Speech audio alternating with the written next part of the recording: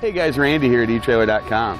Today we're taking a look at a set of wheel chocks from Buyers. These are really heavy duty composite, extremely dense. And something I like about them, as you can see here, these are tethered together.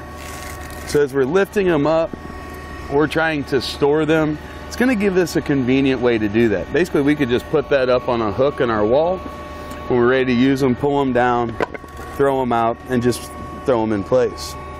I like the pair here. I think it's more important to have a pair like this when you're on a flat surface, because your trailer, RV, truck, whatever you're going to use them on, may roll forward or back.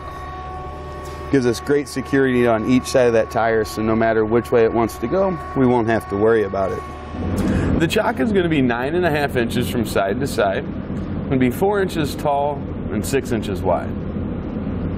Now this is super dense. There's no give or no flex to it, and it's got a good bit of weight to it. So this is going to be a very sturdy situation. You're not going to have to worry about smashing them or anything like that.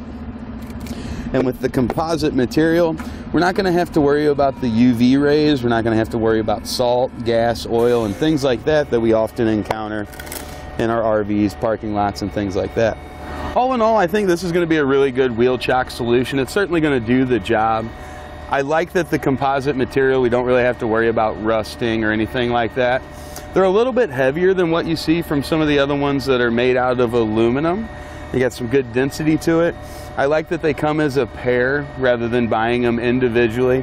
And I also like that they're tethered. This is really going to help to reduce the risks that we lose one or leave one behind. And it's going to give us a nice storage solution as well.